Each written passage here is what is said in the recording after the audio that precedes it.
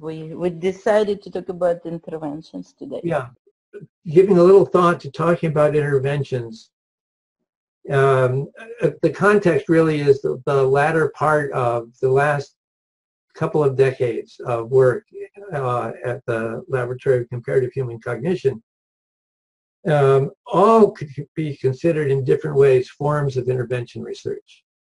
And this begins well before, when we, back in New York, when we did the work on ecological validity, we didn't think of it as intervening. That is, we went and we observed in classrooms.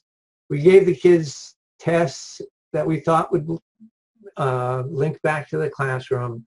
And then we created at Rockefeller University, in the big lab space, right, that was made for this kind of thing, and that I shared with George Miller. We had this opportunity to create our own activity. And then to create activities that we thought would be plausibly have something to do with cognition, remembering, and so on, that we could see. And we came up with a cooking club, because a cooking club has reading, it has measurement, it has problem solving, and so on and so forth. Mm-hmm. And then and in that sense, it wasn't really, you wouldn't think about that as an intervention. Of course, you're intervening in people's lives, but not in any way that's supposed to have consequences. Mm-hmm. You're not trying to intervene. I think that I was thinking the only time I ever tried to intervene from the cross-cultural research, we couldn't do it for political reasons. But we had discovered that a lot of people were becoming literate in VI without a lot of time and trouble and money and dislocation or anything else. And we proposed to the United States and the Liberian governments that we teach people in other tribes in the area, and VI people, but people in other tribes as well, to become literate in using the VI syllabic system, because it worked for all these different African languages that were nearby.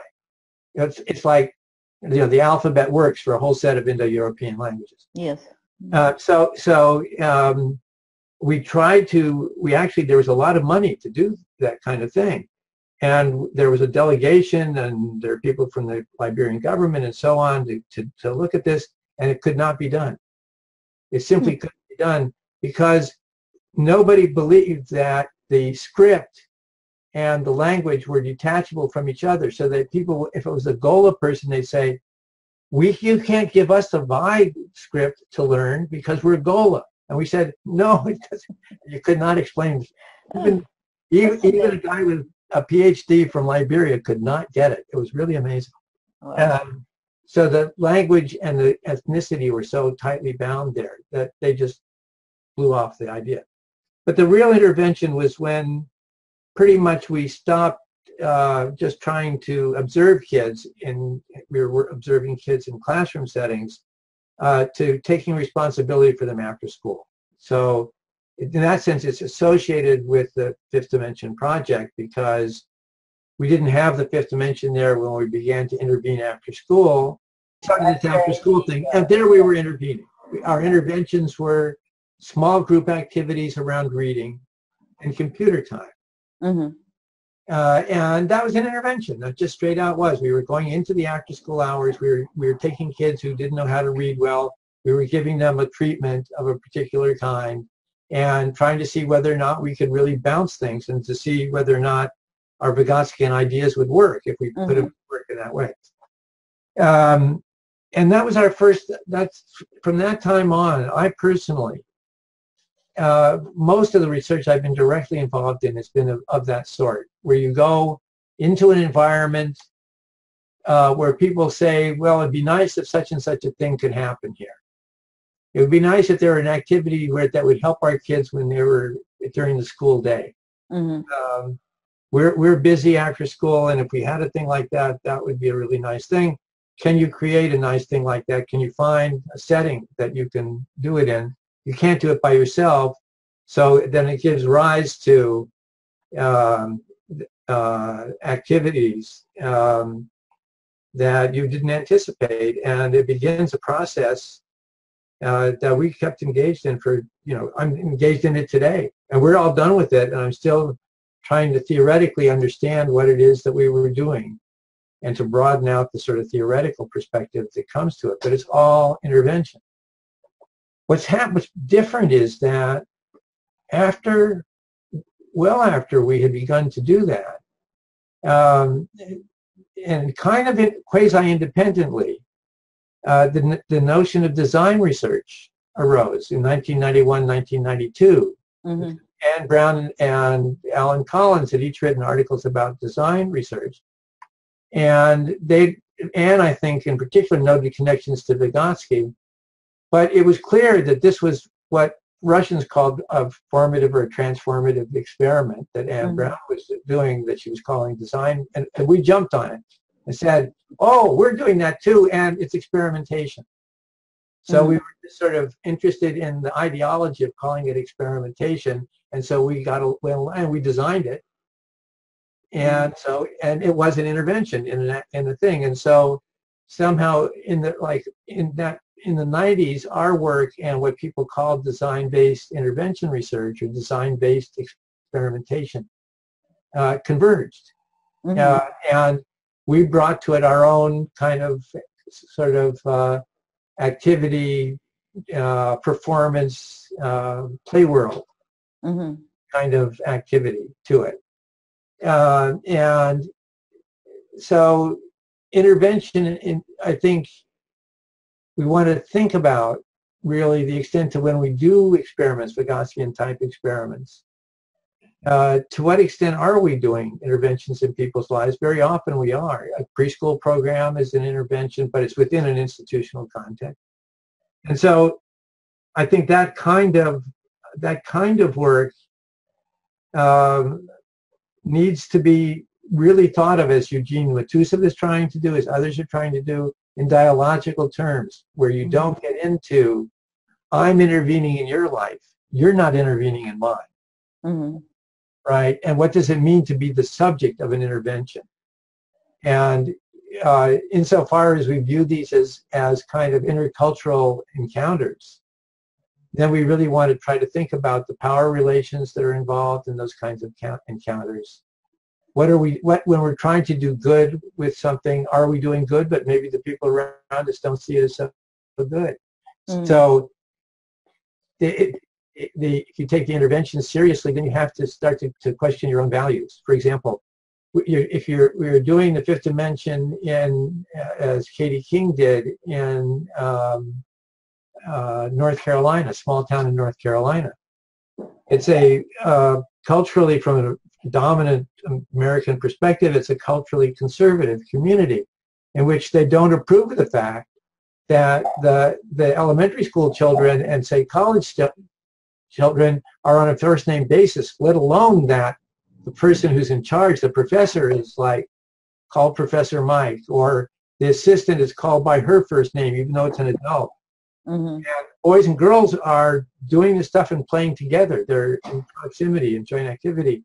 And people looking through a window at this, so to speak, look at it and recoil, because in their notion of how people should behave with each other, boys and girls should not be at that age.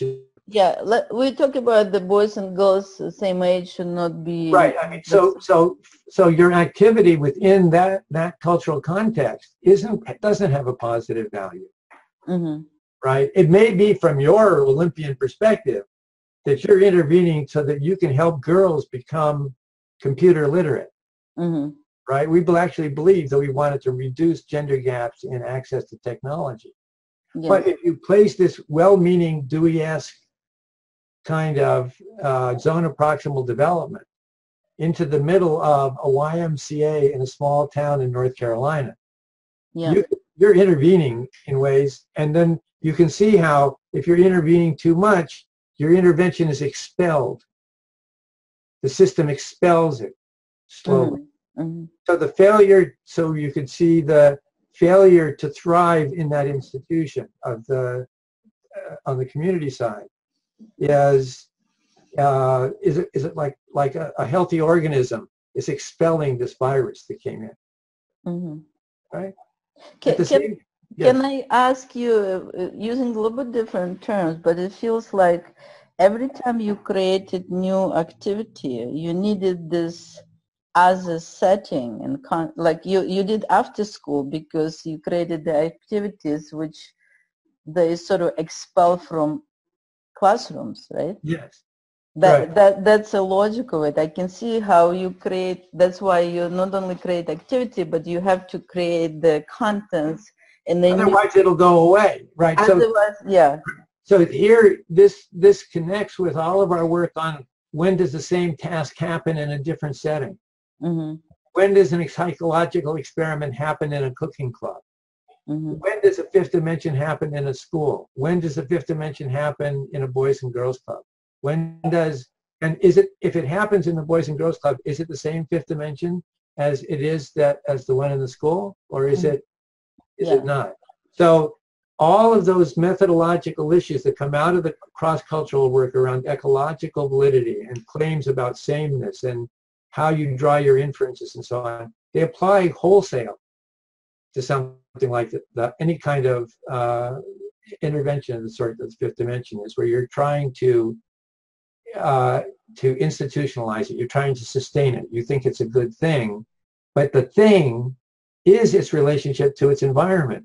So the only way you can study it is to study it over time as it and its environment changes, and then try it in a lot of different environments to get some idea of what's the range of social ecologies in which an activity of this kind can find sustenance. So it's a garden, and a garden in its environment. Mm-hmm. That's why the garden is to raise children. So the garden metaphor comes back again, right? Mm-hmm. That Right. in a Vygotskian context, for us, the garden is a zone of, it's just a huge place where many, many zones of proximal development are occurring. And some of which you can document really well, and some of which you can't, because there's a lot of other stuff going on, and your ability to replicate and to record everything. You can't record everything. Mm-hmm.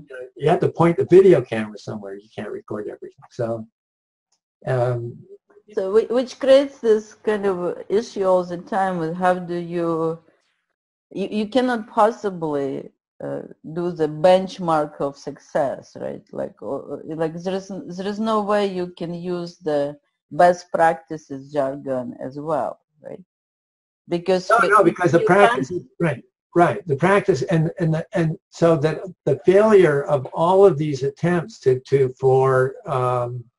but there's another term that they use, that all the elements stay stable Mm, when you try to apply it in different places, and there just are hardly any, like what can you think of, right? If we think of the main things when we started to do this, Anne Brown's was very important. That was an example of doing it. The work that people at Vanderbilt around the Jasper program, where they had television and they had all sorts of complex, interesting, everyday settings, but with scientific content and adventures and what have you. And that was going to be a great new thing. And it all then gets reassembled and brought into, stuff, but it's not there anymore. mm-hmm. It doesn't exist anymore. With the Anne Brown and Joe Campion stuff, they could, because of the structure of the school and where they were working, they could actually do pretty nearly controlled comparisons between a community of learners reading group and a non-community group, whatever that they wanted to do. But they couldn't even get their friends in Palo Alto to replicate it, Mm-hmm.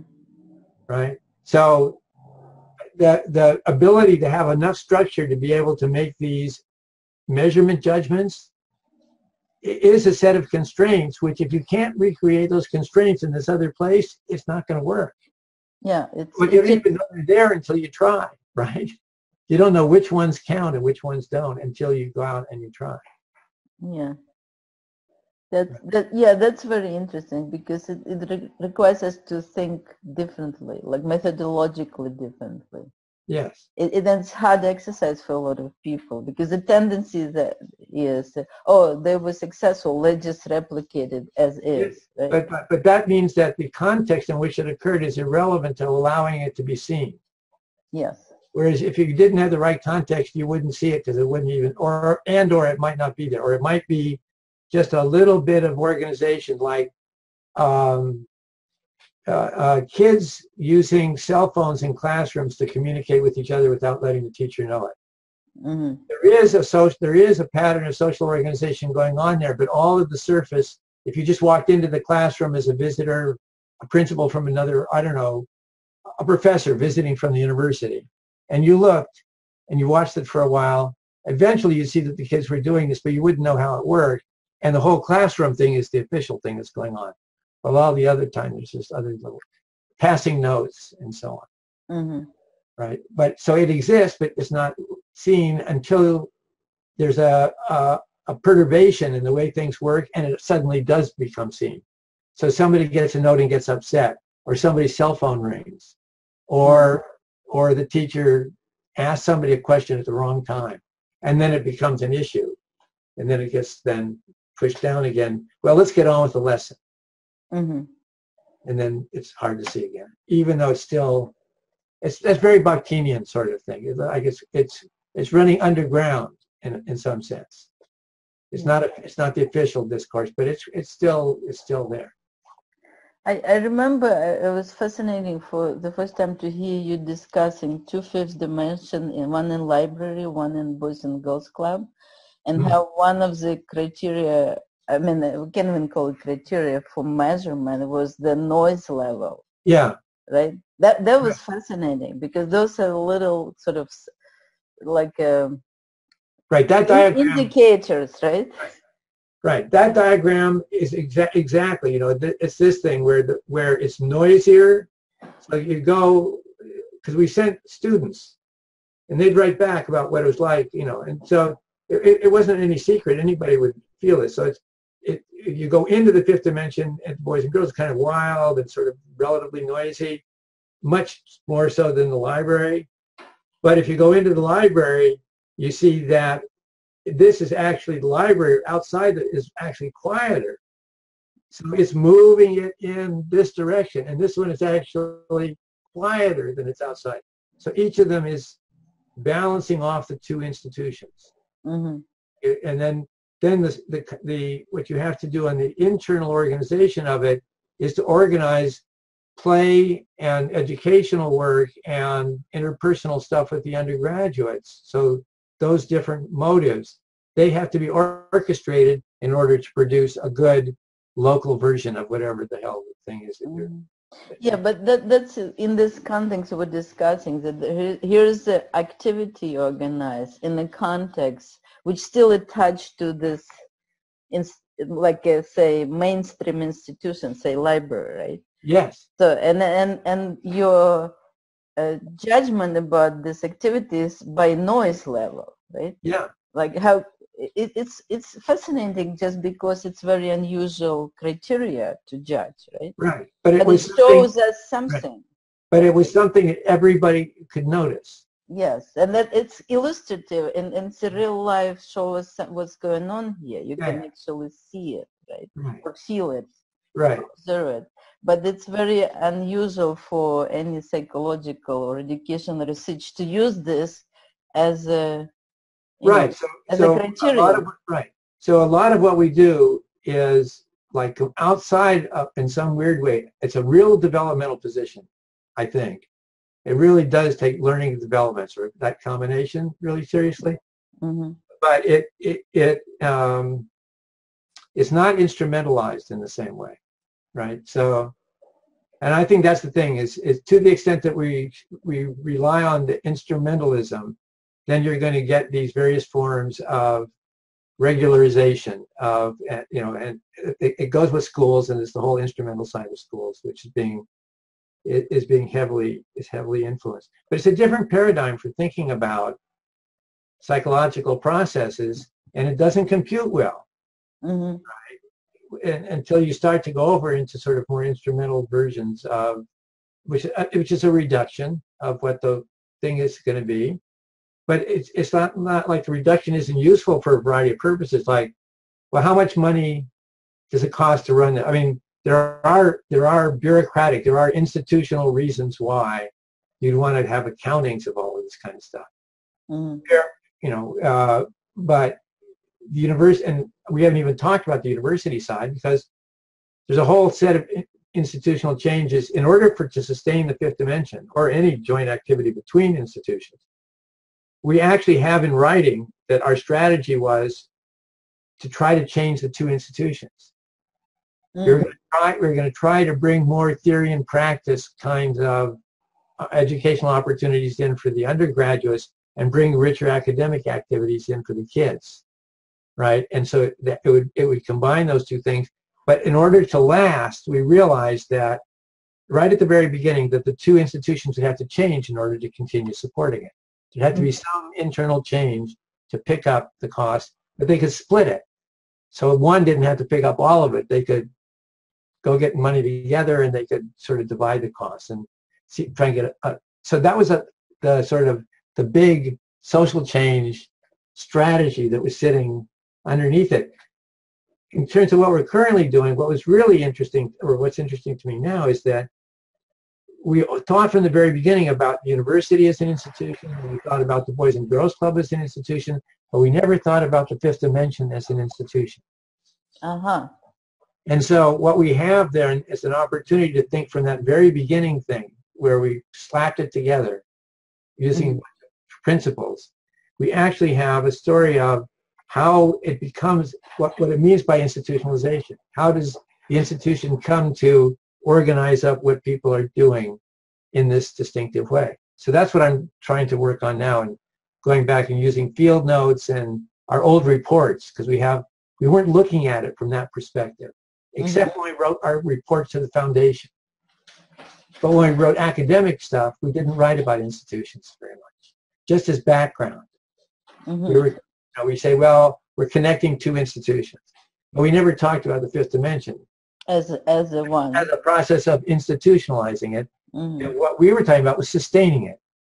But to sustain it meant to institutionalize it. So at any rate, so that's exactly sort of the rethinking around intervention and its sort of two-sided nature in the way in which we're trying to get at, get things in between, create joint activity around some common goals. Now you're trying to do it at sort of multiple levels, because you really want good examples of the way in which the undergraduates and the kids are interacting over periods of time where you say, wow, that's great zone of proximal development. I mean, and it's all natural. It's almost not entirely. The undergraduates are mindful because of the lectures and stuff. Right? So they're trying to figure out what the hell does zone of proximal development mean anyway. But they can think of it in terms of their negotiations with the kids. Who's in charge here? What do you want to do? What do you know? What do I want to do? And you can see these things. So you want to have the microgenetic stuff. But you do want to be able to show the parents that it's good for the kids, right? You want, right? And then it has to work for that local organization, right? Yes. And then it has to work at a level that everybody can carry that weight. And so I think here at UCSD, it's going to all wash away.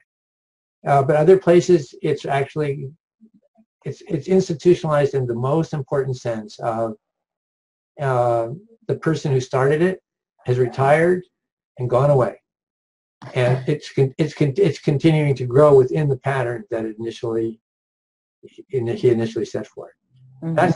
We have at least one existence proof, that for a lot of interesting reasons as to the factors that come together that allow that to happen.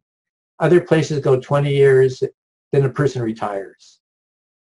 Right, and nobody really is there, and that's like the lab. I think that's what's going to happen in the lab is the structure is there, but there's nobody who's actually involved to be able to take it over and give it direction. So I think it'll just it'll limp along because institutions change slowly. Bureaucracies take a long time to get around to it, but when they do, they'll just take that space and find new uses and new ways to divvy up the resources for academic work. Mm-hmm. And that's exactly right. So it's like 20, you institutionalize these things under odd circumstances. They coordinate people to do more complicated things than people could do individually, and they have a lifespan. Mm-hmm. And some lifespans are really long, like formal schooling or families, right? So kinship systems. Interesting. Yeah. And so it's, anyway, so I think that's where, with the intervention stuff, I think the big issue is who's intervening on whom. Is it reciprocal or not? If it's not, then part of what's going on over here that you're either going to do violence to it and make it conform to you, or it's going to crack up, it's going to change in some way that you can't anticipate. It's a good way to find out how things work over there. Yeah, it's a good topic to think about and to teach students about, right? Yeah, oh, absolutely. Because there is a risk, big risk to intervene, not within the zone of proximal development, right? That's right.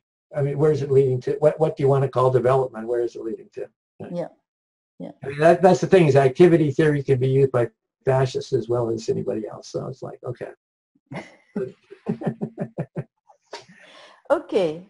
As a technology, that is activity theory as a technology. Once it becomes, routinized, or, I mean, it's almost like going from activity to action to operation. It's like the operations can be replaced by machines. Now actions can be replaced by machines. Under a broad variety of circumstances, you can get machines that will engage in actions. I remember once when I moved to North America talking about Vygotsky theory as a more powerful theoretical tool for education. At the conference, one person surprised me by telling me, did I ever thought about who will get this more powerful tool in their hands? Yeah. It was a shocker for me, but that's within the context we're talking to. Right, it's exactly right. So once you get down to tool, that reduction. No, you need the triangle, and you need to see it as a dynamic qualitatively distinct system. You can reduce. You can't reduce it to the tool.